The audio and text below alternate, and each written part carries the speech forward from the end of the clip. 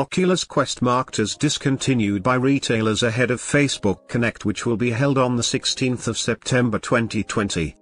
Is the Oculus Quest 2 worth it? Short answer is yes. Find out more in this episode. Oculus Quest 2 price, how much will it cost? However, Upload VR has spotted a screenshot, apparently from Target's stock management system, that lists the new headset with 64 GB of storage at $299.99.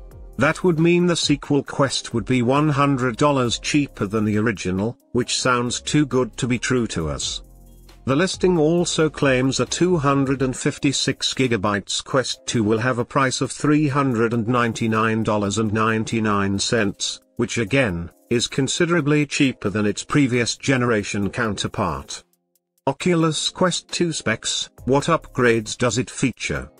Bloomberg claims the Quest 2 could feature a 90Hz screen compared to 70Hz screen on the Quest 1.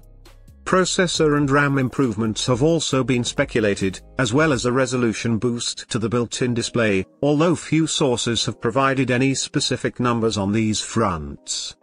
Better controllers is rumored too. There is also one headphone jack compared to the two headphone jacks of the Oculus Quest 1. Personally, I prefer one headphone jack as it makes procurement of your own earphones easier. The headset is also rumored to be lighter and uses elastic bands which are all more comfortable to wear for prolonged gameplay. When will it be available? All signs point to an immediate launch on the 16th of September 2020, as it had been rumored that Oculus Quest 2 had been in production since July 2020. So don't buy the Oculus Quest 1 and wait for the Oculus Quest 2.